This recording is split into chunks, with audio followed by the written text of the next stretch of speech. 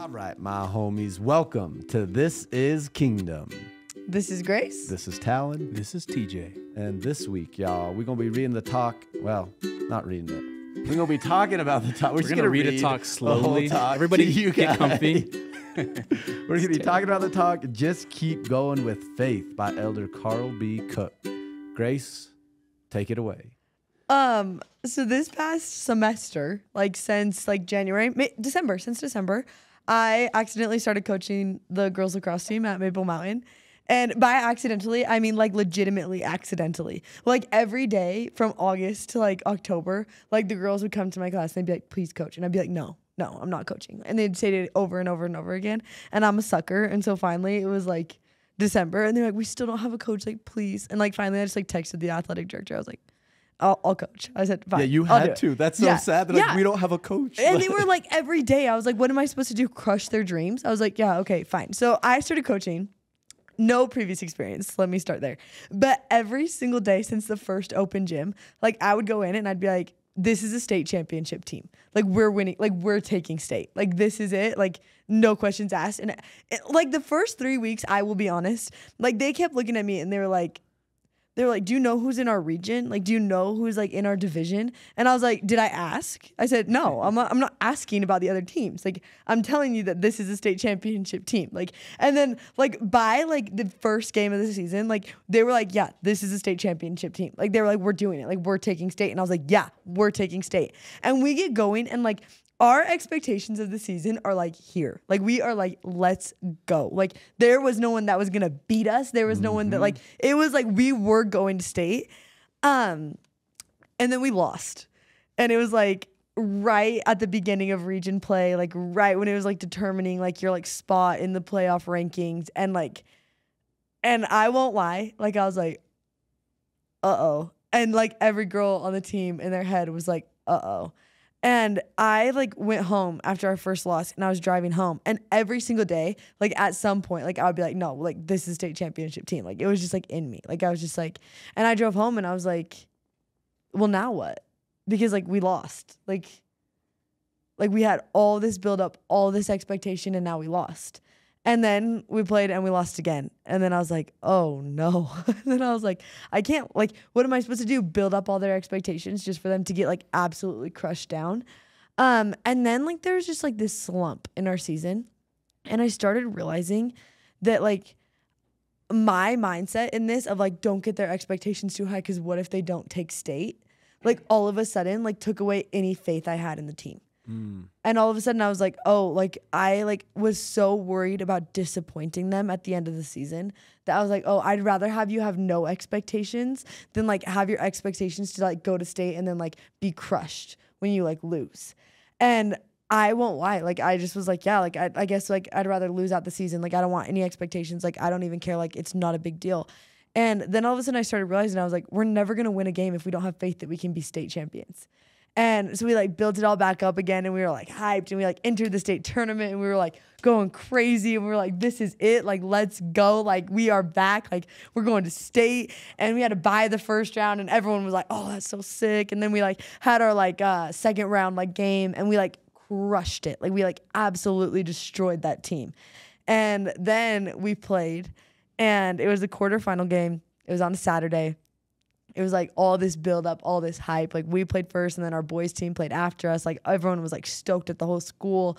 And we get there, we come out killing it. We're up 3-0. And I was we're going to state. I was we're winning the day. We're winning the week. I was we're winning it all. And everyone on the team was yeah. And we have this halftime moment. Everyone's stoked. And then the other team scores and scores and scores and scores. And there was 3 minutes left. And I was now what? And I just was you know what? I still want them to play we're taking state. I hope that they still play we're taking state. And we walked away and we lost. We lost in quarterfinals. And it just made me stop and think for a second. And I guess that's what I'm thinking about today is how do you have faith in the wake of disappointment? Because I feel for me, the thing that takes away my faith the quickest is being disappointed or even just the fear of disappointment. That almost ruined that whole lacrosse experience because I was oh, I can't build these girls up just I can't give them faith in something that I was like, I don't know, you know? Mm.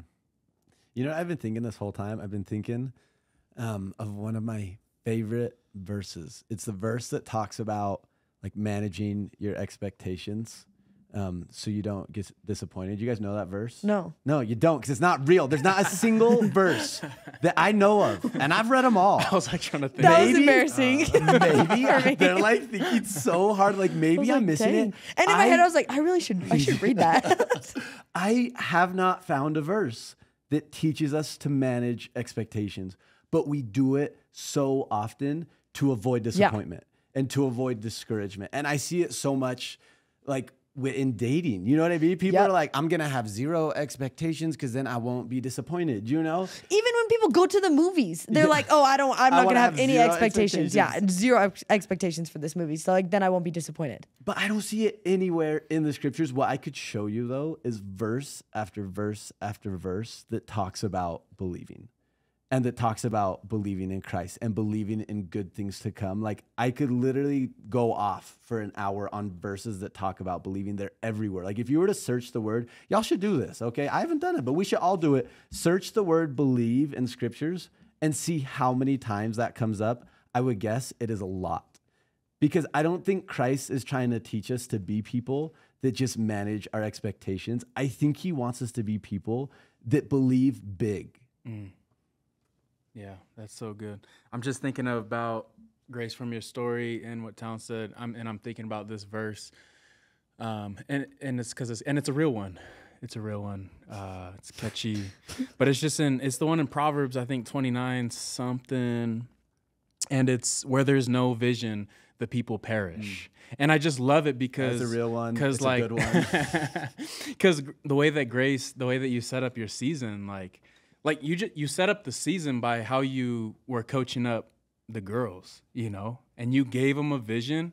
And I feel like coaches that don't do that, like the people will perish. And then you're relying on the raw talent and it usually doesn't last. And so I just love that, man, if we start with just getting hyped and seeing that vision ourselves and then helping spread that vision, like that's what helps us like keep on moving. And it's so cool because we were texting. This actually happens today. We're talking to you from the future. But Grace, I asked Grace on the group chat. The quarterfinal game was today. We're just recording this podcast in advance. Yeah, that's what he means by that. We're from the future, we're aliens. And we on the group chat, I was like, hey Grace, like how'd the game go? And you wouldn't even like, I don't know, like you wouldn't even think that they lost because the way that you talked about it and the way that you're so positive and the way that you, like the perspective you had on it, it was just like so, like I don't know, it was just like so good and it was so uplifting and it made me like happy for you guys. But losing doesn't seem like a happy thing, you know what I mean? But because of your vision and because of how you inspired those girls, like there's experiences in this season that will be way better than actually winning the actual game, right? It's interesting because, yeah, like we started out talking about lacrosse, but I think this is so much bigger than that because no matter what, there are going to be times in your life when you're faced with circumstances that you can either choose to believe or you can choose to shut down. And you can say, I actually don't want expectations here. And so I teach at a really awesome school. I'm obsessed with it. I love it. And it's been a really hard few years there. And this past year in November, one of the most incredible girls at that entire school actually found out that she had cancer or something. Yeah, cancer. I think it was cancer. And it kind of came out of nowhere. And by kind of, I mean like she was like running in like the cross country meet like on Saturday and then found out on like Tuesday. Like it was like everyone was like, what in the world is even happening? And she passed away really quickly after they found out that she had cancer. And I taught a lot of her friends, and they came in the next day, and they were like, we fasted for her. Like, we prayed for her to be healed. Like, we gave it everything we had, and they were like, we had more faith than we've ever had in our entire lives. Like, we put everything on the table for that. Like, what happened? And we kind of all just sat there, and I didn't really have an answer.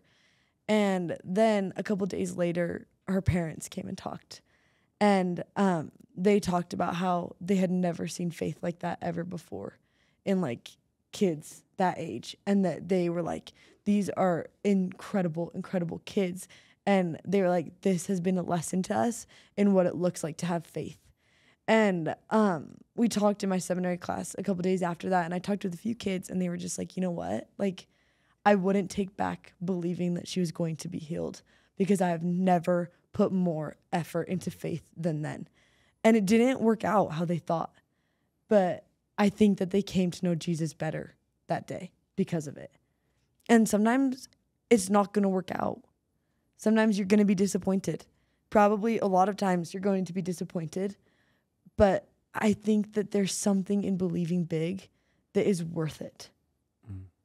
It's so interesting listening to you say that. My thought was like, sometimes the result of believing big isn't the outcome, it's what happens in the process. You know what I mean? It's like the relationships that are strengthened, like the character that is built. The thing is, when you don't believe in anything, you don't work, you don't act, you don't move forward. Like, you're in this discouraged hole where like nothing happens. But the second you start believing, the amazing things can happen, because we just have like a God that's good. You know what I mean? We have a Savior that can overcome. And like, that's a reason to believe. The second we start living like we believe, we might not get the result that we expect, but beautiful like things will happen in the process. I love that. I got to ask you guys, just for a quick thought on this, like, what would be your advice, your encouragement for those who are, you know, trying to believe big, like trying to not just, you know, put limits and expectations on themselves? Like, what would be your biggest encouragement for them in that moment? Start small. Like, I think that is one of the biggest things that my mission taught me, is to just believe in this crazy God of miracles that like can do things that you never would have imagined.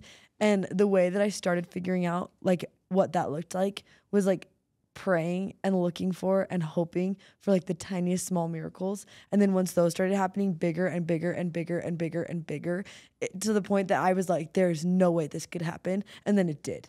And like, I remember like one day it was like, me and my companion were walking, and she was new to the mission, and she's like, I've never had like a tamale before. Like, I was like, that's crazy. And then I was like, nah, I said, before we go home, we're going to get one. And she was like, where? And I said, no, we're going to get one. Like, someone's going to give one to us. And she was like, there ain't no way. I said, we're praying for it right now. And we like prayed, and like, I could tell that she was like, there ain't no way. And I was like, God, please. I said, if you do anything for me, I was like, we just got to like, please, like, let's collab on this, because like, I need it. And she was like, okay. And then like, the more we walked, and I was like, no, like, he's going to do it. He's going to do it. And she was like, yeah, he's going to do it. And like, we were like getting so stoked about it. And then we like knocked on this door, and this woman answered, and her hands were like covered in like masa. And I was like, I said, what you doing right now? She said, come on in. She literally was like a professional tamale maker. I said, no way. She like gave us bags and bags. And sometimes believing big is going to look like walking out of someone's house with like 13 tamales for like your entire district, and like a girl eating a tamale for the first time who can't believe that God like cared so much about her that like he would like send us to like a professional tamale maker's house. Like, sometimes believing big looks like that. Sometimes believing big looks like walking on water, and sometimes it looks like sinking. And sometimes it looks like the miracle that you prayed for the last like 6 months doesn't work out. But I just cannot stop thinking that we believe in a God of crazy miracles. So why not give him a chance to prove it to you? My homies, this week, maybe instead of managing your expectations, maybe you can just go believe like crazy, believe so big, and just see what happens. Press forward, saints, with steadfast faith in Christ, with hope's bright flame alight in heart and mind, with love of God and love of all mankind. Alleluia, alleluia, alleluia. See you next week.